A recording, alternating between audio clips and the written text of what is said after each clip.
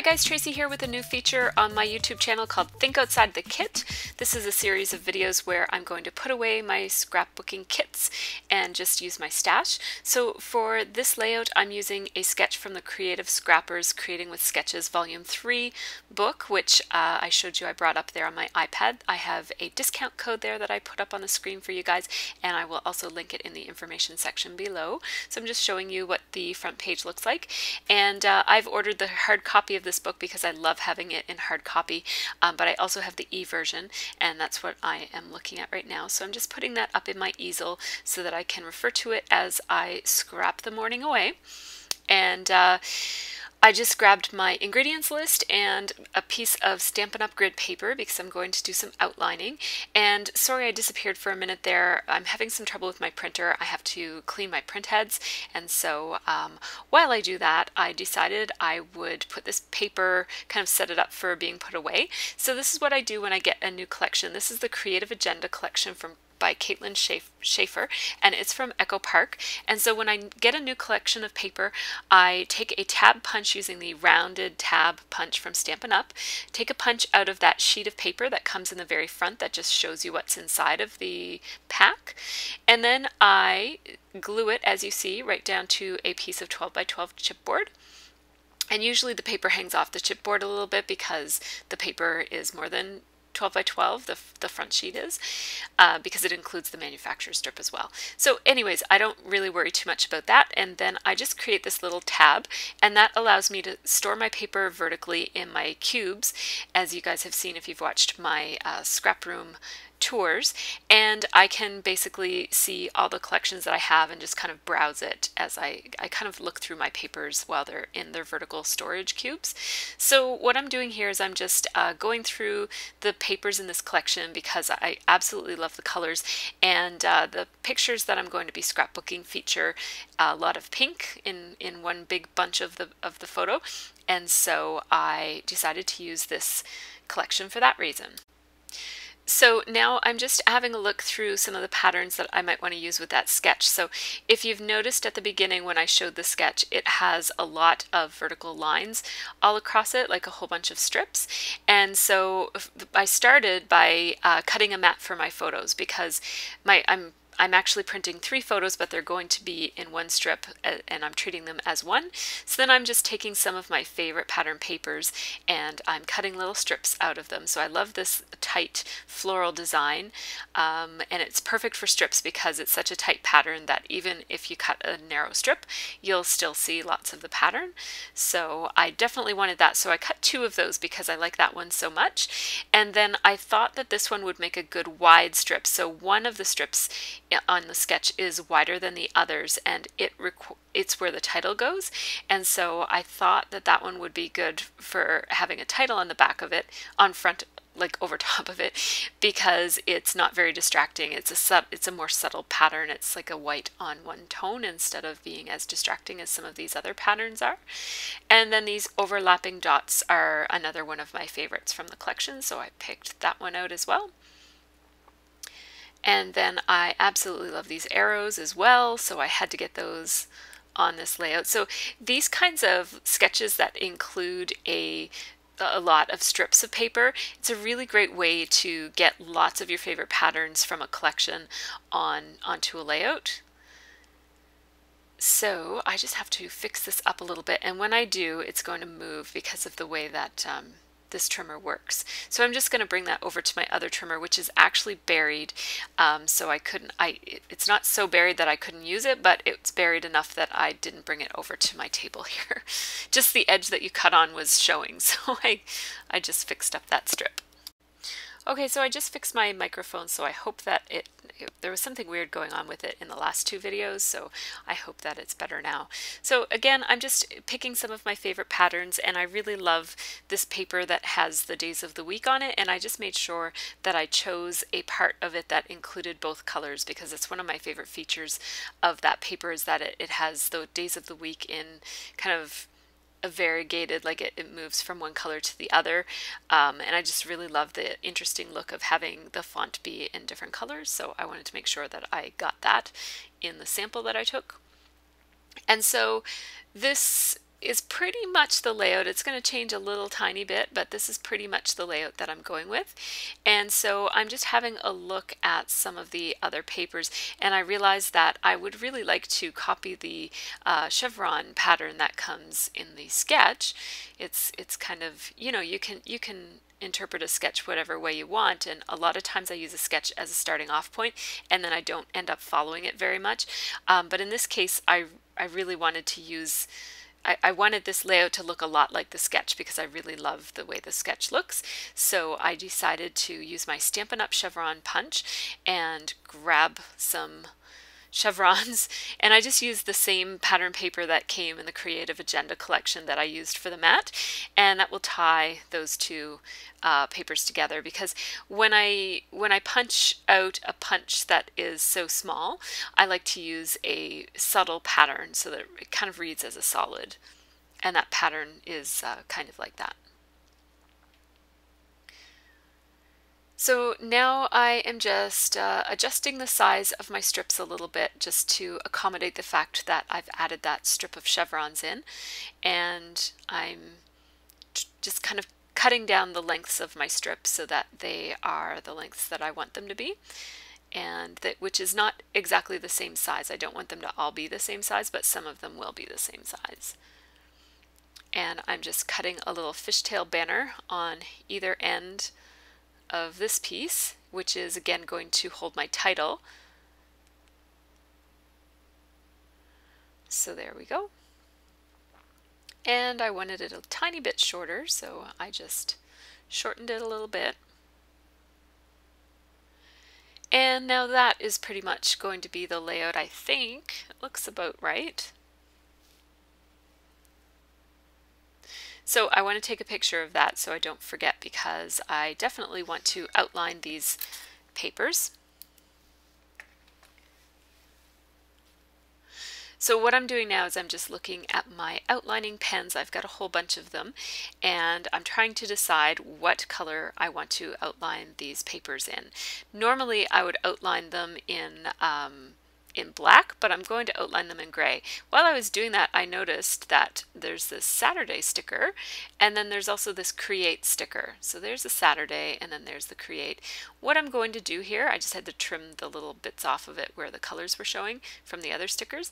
I just grabbed the C from Create and put it over the S, so that now I have a sticker that says Catterday.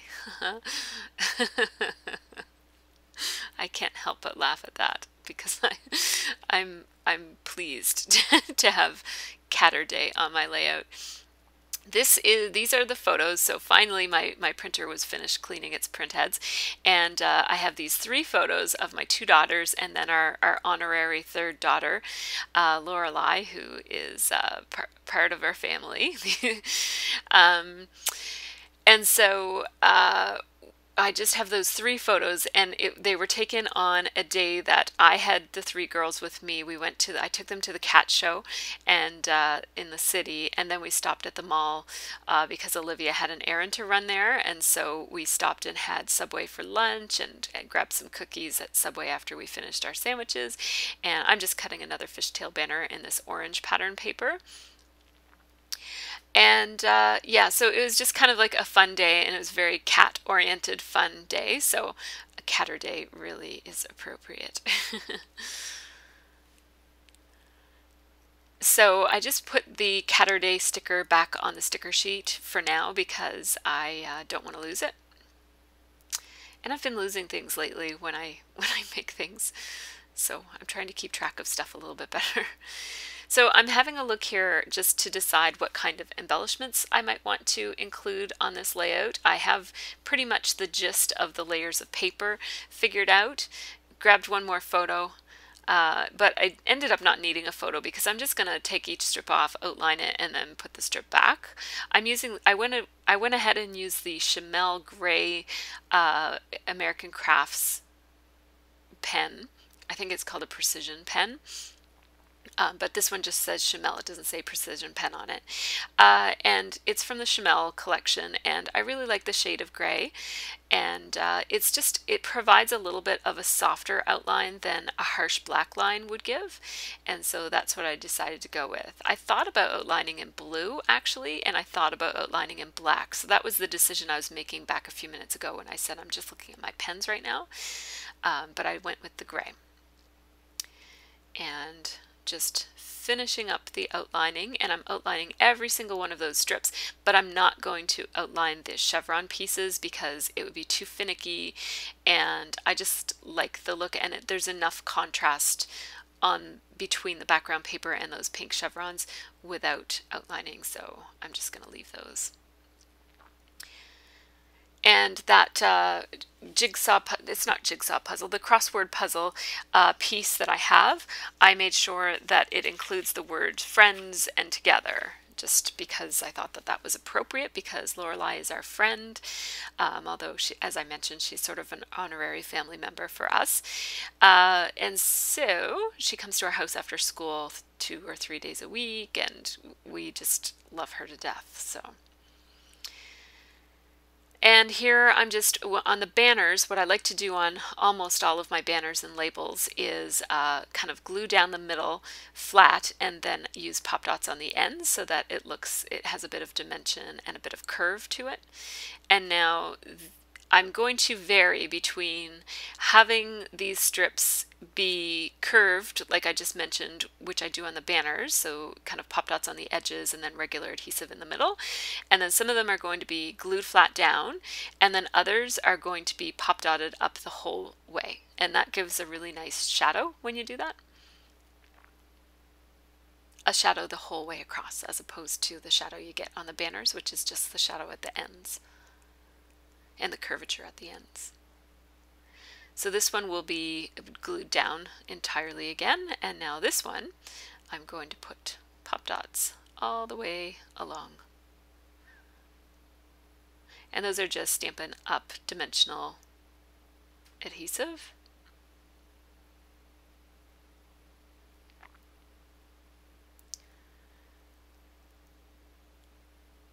So again, that one I'm putting flat down.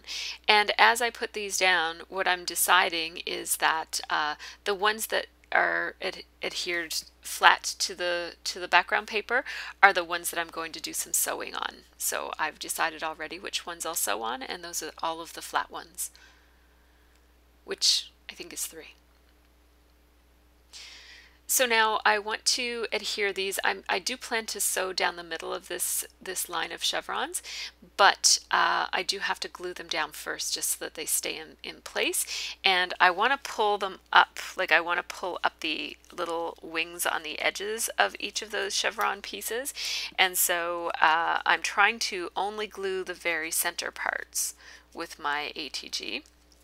And basically what I'm doing is I'm just kind of wiping some adhesive onto it, kind of rubbing it on, and then placing the chevron.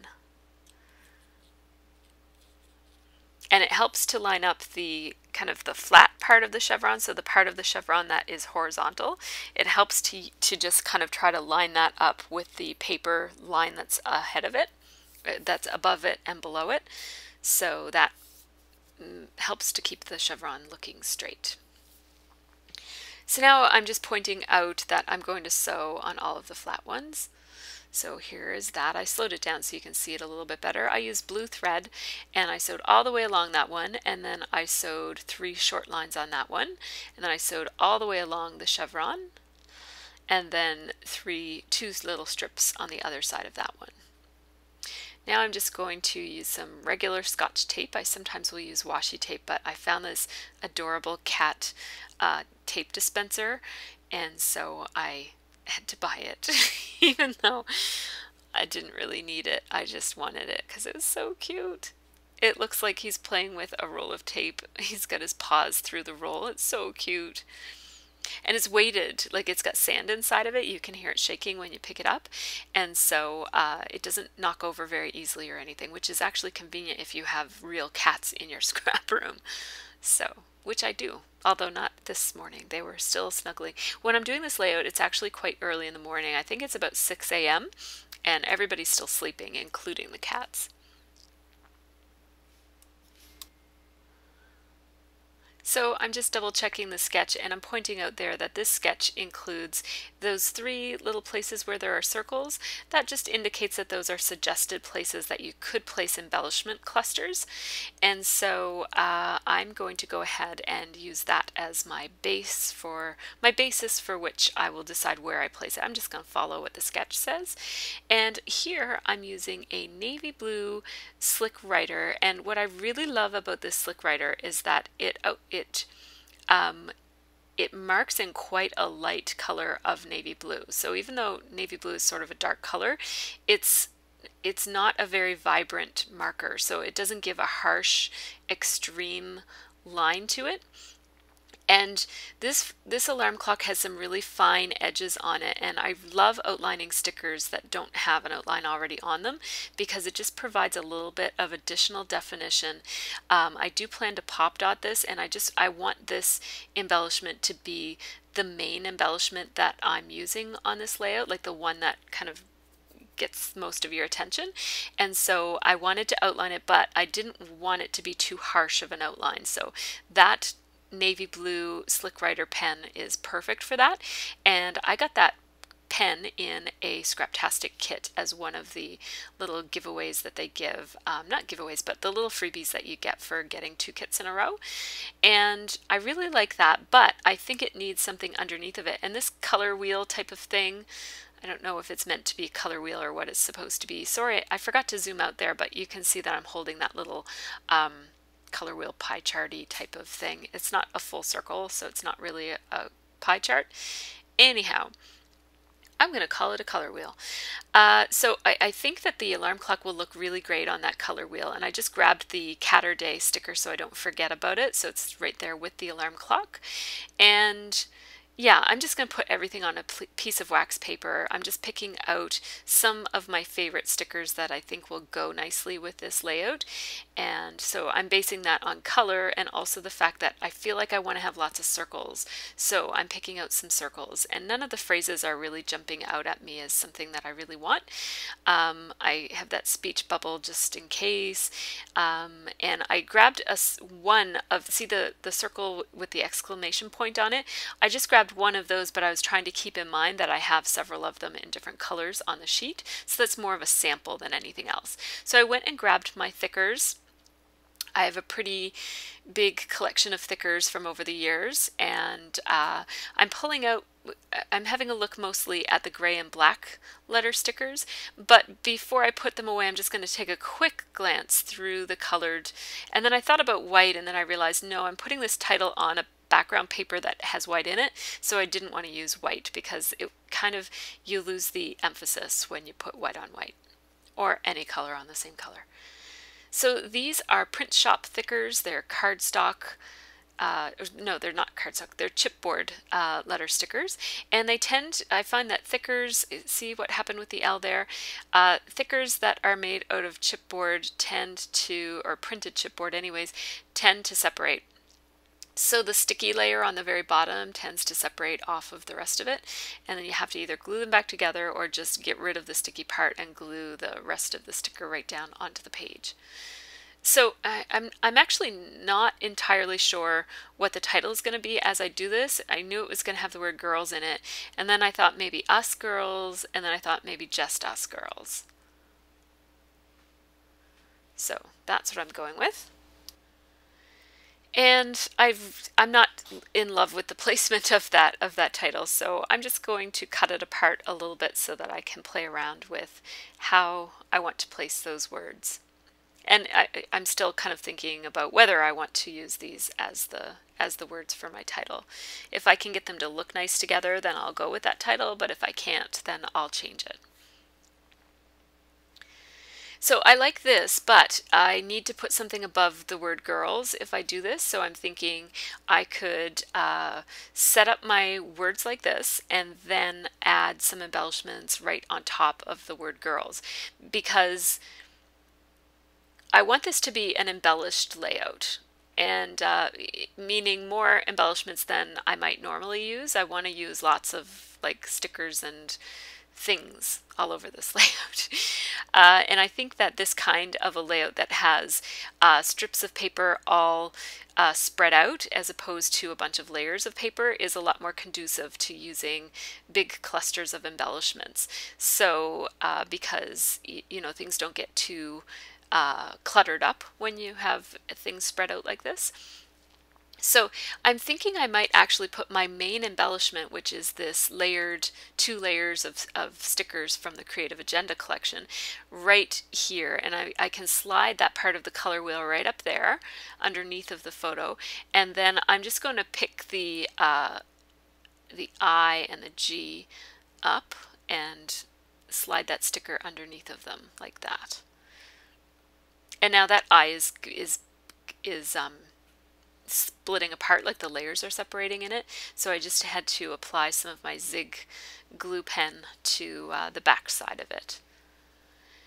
And now this sticker will make another nice embellishment right here. It's a little long and I want the C to show so that you can read it. But I don't want the Y to hang off the page because it'll get cut off if it does. So I had to play around a little bit with its placement just to make sure that it was straight and readable and falling in the right place, that when I put the alarm clock down, I basically want that C to be nestled right in the corner of where that leg of the alarm clock meets the circle of the alarm clock, because then you can maximize how much of the C in Celebrate you can see. So then I saw these morning, afternoon, and evening stickers, and I thought they kind of went with the whole idea of time, like spending time together, make time for fun. So morning, afternoon, and evening. I don't think we were out until the evening, but it was, you know, we spent the whole day together, so that was close enough. So I just took those pop dots off of the sticker, like the backing off of the pop dots, so that I could stick that down in place. And then I just shifted those stickers over a tiny little bit so that there wasn't white space trapped in between the alarm clock and the morning, afternoon, and evening stickers. There's a tiny bit of white space, just really underneath of the bell of the alarm clock, but I'm not, you know, I'm not too concerned about that. You don't really notice it. I want to use that circle sticker with Saturday, and I definitely want something up over there. I'm going to put Catterday there instead. And I just didn't want it to line up exactly with the edge of that photo, so I just shifted it down a little bit. I'm going to check this out, that sticker right there, and at first I had it on an angle, but I thought that clashed a little bit with the all of the horizontal lines, so I decided to have it be horizontal instead. And now these Cal Berteschi letter stickers by Amy Tan, they're thickers, and they are probably, I know I say this a lot, but seriously, my all-time favorite letter sticker. Yeah, my all-time favorite letter sticker. I had to think about that for a second, but I have to say, if I had to pick just one letter sticker that I could have for the rest of my life, it would have to be this Cal Berteschi, because it's black, it's foam. I love foam thickers. I love black foam letter stickers. They're just awesome. And it's just this really cool, casual script. I just love it, and it adds so much to a layout, especially a layout like this where all of the colors are sort of all in the same family. And that happens sometimes when you scrapbook almost exclusively with one collection. It kind of looks samey. I'm going to use samey as a adjective there. It looks samey. And so putting a pop of black is kind of unexpected. There's no black anywhere in this collection. The accent is navy blue instead of black. So anyways, while I was talking about all that stuff and creating the word samey, I also was going through my embellishments. So you saw me take out my little embellishment suitcase there, and then I also see that right underneath. Yeah, That's it. And I keep bows and little special embellishments in there. I also took out 2 Freckled Fawn embellishment kits. I don't subscribe to the Freckled Fawn embellishment kit, but I do buy a whole lot of them. I probably ought to subscribe, but I just kind of every month I decide if I want the kit, and I go ahead and usually end up buying it, just because I really love unique little interesting embellishments. So I just went through 2 of the most recent kits, the October and September kits, and pulled out a couple of little cute embellishments that I might want to add to this layout. Those resin outline hearts are from a previous Freckled Fawn embellishment kit. They come in in orange and in pink. And then I use the asterisks and some of the little brackety shapes from the Calberteschi letter stickers to create 3 potential places for embellishments. In addition to the title, there's actually 4 there. Sorry about that. Well, yeah, there's 4. So 3 of them are asterisks, and then 1 is those 2 brackets that are over there that I'm using sort of like arrows. And now I'm just placing a few things from my stash here. So these ribbon bows are from Studio Calico, and then I think the tiny ribbon bows, like the one that's in gray, and the one that's pink, that's above the L for girls. Those smaller ones I think are Maggie Holmes. I'm almost completely sure that they're Maggie Holmes. Then that pink thing that you see over by my finger right now, a minute ago, is a resin flower from Stampin' Up. It's a dahlia. I think that's what it is. I thought about changing one of those for an ampersand, but not gonna do it. So I'm just basically building little clusters of embellishments around each of those places that I put the little asterisk-y, starry shaped Calberteschi black foam stickers. So I stuck in that butterfly from Maya Road, which is one of my favorite embellishments, and so just layered that Saturday sticker from the Creative Agenda collection, this outline resin heart from Freckled Fawn from maybe July or August, maybe even June. And then the bow over there in that corner, and then in this corner I'm just putting the heart for now. I'll add a few things later. So each of the main clusters of embellishments has an outline heart and a bow and a couple of other little things beside it.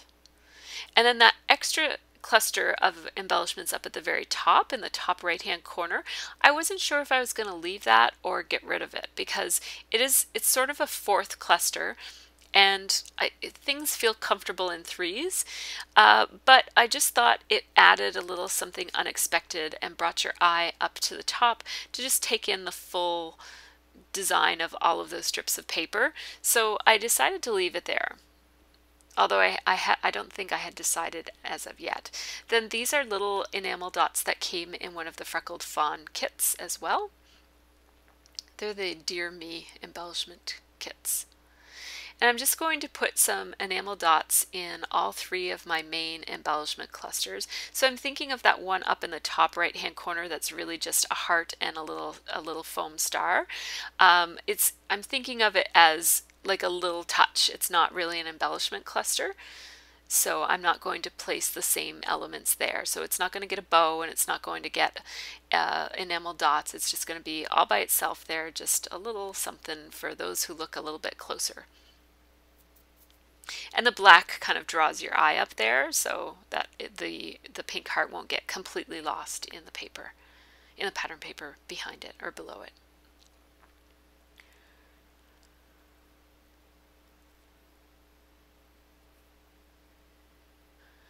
So now I'm just putting the Oh Dear Me little embellishment kits away back in their pouches. Oops, I forgot those little metal leaves that I didn't use on the layout. And I'm kind of liking how this is looking. I'm just putting a little foam dot underneath that sticker to hold it up so that once it goes in my scrapbook, it's gonna hold its space. Tidying up a little bit and grabbing my cake box that I use for mist. I'm going to do some masking with the pieces of paper that I used to clean my ink cartridge before, like while I was starting this layout. And I have some white Mr. Hueys in opaque white, and I'm just trying to get them in 3 certain places, but those 2 blended into one that I'm doing right now. So it's sort of in one big place and then a little place over to the side. I use silver as well. At the last minute I decided to add some silver, and I am going to go back with a baby wipe and just get some of the some ink landed in that dahlia flower and also on the sticker. And it's not going to dry very well on the sticker because the sticker is a slick surface, so I would rather just wipe it off than try to wait for it to dry. So there I was just kind of playing with the idea of doing my journaling in that big space beside the title, and I think that's a good place. I was going to do it in a blue color, but I actually don't like the color of this pen. It's more of a green than the cap would suggest. It's kind of a limey green color, and so I'm not going to use that. It's not going to show up very well on that paper. And I thought about using this navy blue pen, but I'm not going to. I'm going to go back and use the same gray pen that I used for outlining. I wasn't completely sure that I wanted to use the same pen for writing that I used for outlining, but I definitely didn't want to use a black pen because I really wanted the only black things on this page to be those Cal Berteschi stickers. And so if I put black journaling beside them, I thought it would compete too much. I really want this journaling to kind of blend into the design of the paper, of the layout, instead of stand out. It's not really a design element. It's just I want to tell the story. I don't want it to stand out as, you know, here's the journaling as a design element itself. I just want it to be in there. You can see it and you can read it, but it doesn't grab your eye, and that's what I wanted to happen. So now I'll just show you the close-ups. So I sometimes would feel like if there's 1 dahlia on this page, maybe I should have 2 dahlias on, or 3 dahlias, and the same with that butterfly pin. But in this case, I decided to just roll with it and relax the rules a little bit and just, you know, put unique things in each embellishment cluster. So this one, the unique thing I guess would be considered maybe the alarm clock. And then the other cluster has a butterfly pin in it, and then the other one has a dahlia. So each of the clusters have some things that are the same, and each of the clusters has one unique thing. So that kind of brings, you know, the fact that they have a unique thing is something that also brings them together. So thanks so much for watching, everybody. I hope you have a really great scrappy week.